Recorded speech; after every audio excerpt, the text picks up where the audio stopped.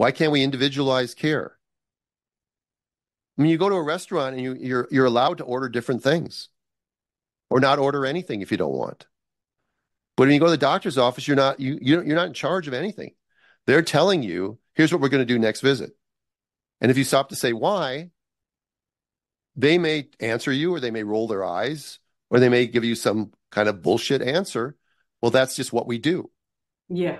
It reminds me of the little kid who's a little annoying to his parents, and after a while, he keeps saying why. And after his parents just say, because I said so.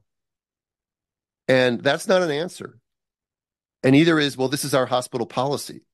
Yeah. That's not an answer. That's a non sequitur. It's a non-responsive response, if you can quote a legal term.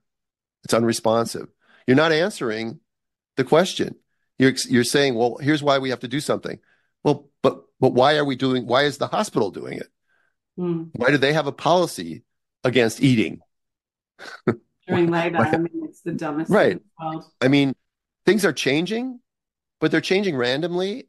I mean, I've heard I want to come out with a very positive thing. I've heard some very good stories lately about isolated hospital here, isolated hospital in this country or that country. Yeah.